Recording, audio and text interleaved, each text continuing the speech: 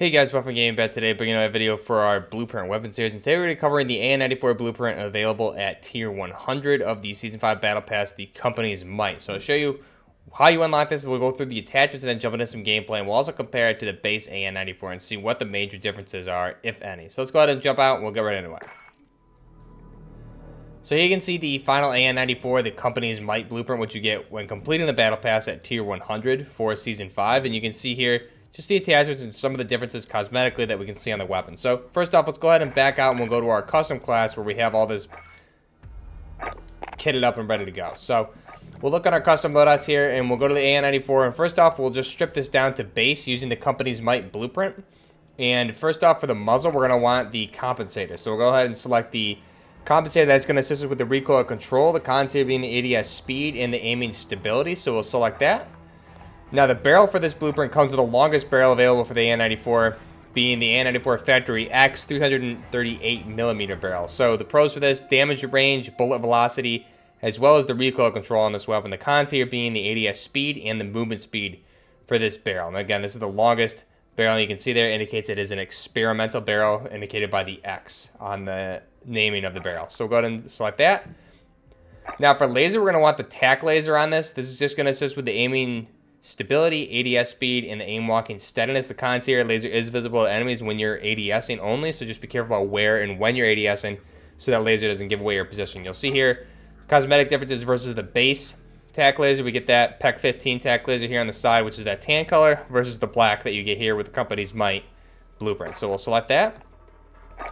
Then for the optic, fittingly, we'll go with the Russian VLK 3x optic. So this is one of the rare instances where this weapon actually fits in with the optic, or the optic fits in with the weapon it's being used on, a Russian weapon with a Russian optic. So we have the VLK 3.0 sight. This is a 3x magnification sight, Russian sight. The pros here, again, just zoom level, and since we are adding an optic to the weapon, it's going to slow down our ADS speed a little bit here as well, since it is a little bit of a heavier optic on the weapon. So you can see here, again, just the base versus the Company's Might. We just have the same thing here, minus the right on the left-hand side, and it's a darker variation of the optic. So we'll select that. Stock, we're going to leave the base. We're going to skip out on all the other attachments and utilize our fifth attachment here with the Commando foregrip. This is going to assist with the recoil stabilization and the aiming stability. The cons here being the movement speed for the weapon. So go ahead and select that. And again, you can see the differences here versus the two, just a darker version with the Company's Might. And that's kind of the theme with this one. You can see overall how it looks here with attachments. We have that candid 30-round magazine there, the 5.45x39 on this weapon for the AN-94. I'll link the videos for the weapon conversions for the AN-94 Abaka below if you're interested in learning more about this weapon. I go into much more detail about the inner workings of this weapon and just some information about it there. But first off, you can see major differences with this. If I just go ahead and we'll preview it, you can see you have the Shadow Company logos on the stock as well as the rear of the dust cover. You also have the Shadow Company decals present on the left and the right hand side of the weapon body there. So really the only thing you see, the additions to the decals there on the left hand side, and I believe they're present on the right hand side as well. You see the Shadow Company logo there as well, and we have a blue magazine to indicate the tracer rounds that come with this. So again, this weapon itself actually does come with tracers. You can see they're indicated on the weapon, and if we go to just select it and we'll view the actual blueprint itself, it does have shadow tracer rounds. So it's those white tracers that you get with the weapon.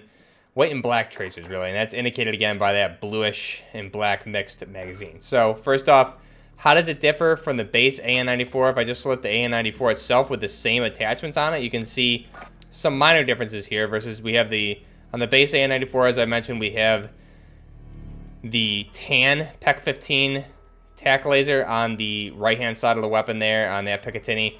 We also have the transparent 5.45x39 canted magazine there versus the blue and black one that we have on the blueprint. And we also don't have those decals for Shadow Company present anywhere on the weapon. We do have some other indications for Russian factories, etc., where this weapon was made. Then we also have our select fire there. You can see above the pistol grip as well, which we also have in the Shadow Company variant of this for Company's Might. We just have different indicators. We don't have the red for the safety, full auto, or burst mode there to indicate what mode it is on. But those are really the only major differences. So if I go ahead and back out, you'll see here, we'll start the Company's Might, and I'll just go down to the base AN-94 with the same attachments here. So you can see what are the major differences with this is really the Shadow Company blueprint for the company's might is just a darker variation of the weapon. So overall, it's darker, has darker attachments. It has the minor decals on the weapon for Shadow Company indications. And then it also has the blue and black magazine to indicate the shadow traces. That's really it with this weapon. So a little bit disappointing with this blueprint. Not much here going on. And also, I think the actual attachments being used in this probably are not really my favorite. You'll see when we jump into the gameplay here how it really handles. But first off, for camouflage, just in case you're curious, that does look pretty cool. So this is actually a good part of this weapon, is just the way the camouflage looks on the weapon. So if we were to go to select something like a Spetsnaz Red, like that looks actually really, really awesome. And that may be the one perk of using this weapon, is you get really awesome looking camouflages on this weapon, which I really like. So keep that in mind if you're curious about this one. I think a lot of these you can mix and match and make some really nice looking camouflage blueprints here, depending on what you're feeling like put it on here. A lot of these look very nice. We have a Spetsnaz Jungle, some other Spetsnaz type camouflages on this weapon just look really nice. So we'll go ahead now and we'll just back out. I'm going to really quick, before we jump into the gameplay, I'm just going to go out of my custom game here, and we'll go to just the actual weapon that I use for the attachments with my AN-94. And this is typically what I use in Warzone. So again, I'll list these videos down below if you're curious. I find this build specifically in Warzone, just mainly a Merc foregrip or even a Ranger foregrip, will help you control that recoil up more. Other attachments are really up to you, but this is my Warzone build here. And I link those videos down below, but you can just see the differences. I specifically noticed a difference when playing this, even in a custom lobby here, just against bots. The difference in the weapon performance utilizing some of these attachments. I am not a big fan of the Commando foregrip on this weapon for some reason. I just feel like it's a little bit harder to get on target, but again, that's personal preference here for me. So if you jump into the gameplay, I'll just show you this in the background. Just playing against bots here on Euphrates Bridge, trying to get a nice ranged engagements to fit how the blueprint's actually built. We have the longest barrel on this with a 3x optic, so we really want to utilize this the best we can for medium to long medium to long range engagements, ideally, with this weapon. I'll flick between the 2-round hyperburst and the full auto rounds, which I'll be tap firing here and there, and also go full auto. So that is a benefit of this, is that they do have the 2-round hyperburst, so those first 2 rounds will leave the barrel very, very fast due to the way this weapon's built. And again, I'll link that video down below for the conversion video on the AN-94, where I go in depth, very vivid detail about how this weapon works in real life, if you're curious about that. But you do get those first 2 rounds that leave the barrel very fast with only the recoil of 1 shot, so they should be 100% accurate and really have very small variation as to where they both hit. So they should hit right on target no matter what.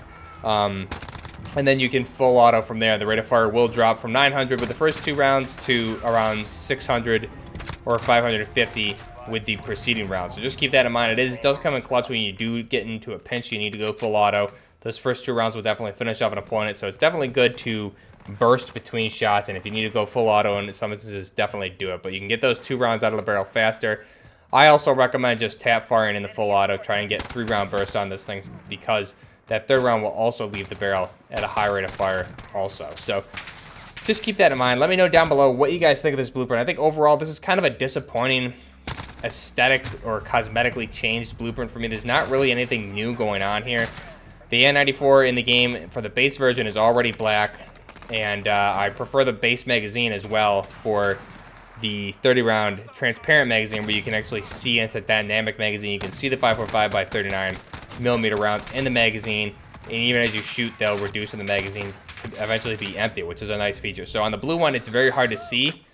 They're there, you can see them, but it's not as transparent as it would be on the base magazine. Overall, I think it's kind of disappointed. I would have preferred, honestly, a reskin of the weapon itself, but again, I think it is pretty neat with the camouflage on there. Let me know down below what you guys think. I also believe that the attachments on this probably aren't the best. Not really the best way that I would personally use this weapon. You'll see me struggling with it a little bit here to get multiple kills in a row. It's definitely just a weird weapon to use in this configuration, at least how my playstyle is. So that really comes down to personal preference. But let me know what you guys think of the AN-94 Abaka or the Avtomat Nikonova 1994 model. Is it one of your favorite guns in Modern Warfare? Where do you think this fits in the meta for multiplayer and in Warzone? Because initially when I did my Warzone videos on this, I thought this was one of the best weapons, and I thought it was overall probably one of my favorite weapons. I haven't really used it in a while, and I need to get back to using it a little bit more and test it out again. It definitely has a weird spot in the meta now that we've had some Bruin nerfs, and the Kilo seems to be the #1 weapon in the game now. I think it is a little bit hard to use in medium ranges. You really want to utilize this for longer range engagements in my mind, or when you have position on the enemy, just because specifically in Warzone with the Kilo and some of those other high rate of fire weapons that are full auto, especially when you're engaging and the flinch you get, it's going to be difficult to keep shots on target if you're getting shot in turns. So you really just need to use this weapon a very specific way, which I go over how I prefer to use it in the Warzone videos. So let me know what you guys think of this weapon. What's your favorite attachments on this in multiplayer? How do you like to use it in Warzone, or do you not use it in either?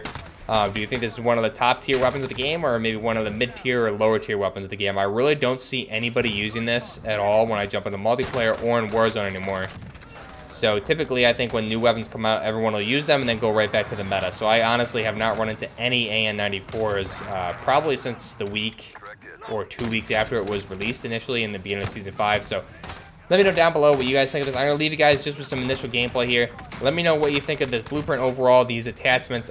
Like I said, these are not my favorite attachments, but also we do have Season 6, which should be launching here at the very end of September. I believe we're about 12 days away. I want to say it launched on the 29th of September, so we will be getting new weapons. We'll be getting the AS-Val, which is going to be the #1 weapon I'm looking forward to in this game by far. I did cover that in a video here on the channel as to what you can expect with that, utilizing some gameplay from Battlefield 4, Sandstorm, Insurgency, as well as also Escape from Tarkov. So let me know down below what you guys think of that weapon. We also have the Remington 700 as well as the AA-12, which is going to be coming here in Season 6. It's just a matter of which weapons are going to be Battle Pass weapons and which is going to be the mid-season weapon. And I'm hoping the AA-12 is mid-season. I don't think anybody else really wants another shotgun, especially with the Warzone meta right now just being all shotguns right now. We have Dragon Breath for the 2-pump shotgun, as well as for the other semi-automatic shotgun. I forgot the names off the top of my head, but those two are really dominant right now in Warzone. We just had the Dragon's Breath released for that shotgun as well, so it'd be good to get an AS-Val and the R700 in the Battle Pass, and then put the AA-12 mid-season, because I don't think anybody really wants another shotgun at this point in the game's life cycle. So I have to wait and see what that order is. I'm expecting a teaser probably sometime next week regarding what the lineup is going to be for the weapons for Season 6. Hopefully, and it should be launched on, I believe, like I said, either the 29th or the 30th. So we're about 2 weeks, a little under away from Season 6 launch, and we'll get our hands on those weapons. So I'll leave you guys with that. And we also have the Call of Duty Black Ops Cold War Alpha, which will start tomorrow. So we'll probably cover that on tomorrow's live stream as well. And also be sure to like the channel and subscribe if you are enjoying the content, and stay tuned for more. We'll be covering this game well into the future, as well as some Cold War as well when that comes out. And down the road, I think we're going to get a lot of nice next-gen console tactical shooters, as well as we'll be covering some PC gameplay as well. So really excited to see what's going to be coming out for next-gen consoles. Hopefully Sandstorm will get moved to next-gen as well. I know Rainbow Six Siege is going to be ported into next-gen as well. So that'll be fun. A lot of nice tactical shooters seem to be coming to next-gen, as well as what we have on PC. So a lot of continued coverage coming forward. Really excited about that. Let me know down below what you guys think, and I'll leave you guys with that. Until next time, this is bluepritn Gaming with the company's Might AN-94 blueprint for Tier 100 of the Season 5 Battle Pass. Until next time, bluepritn Gaming, out.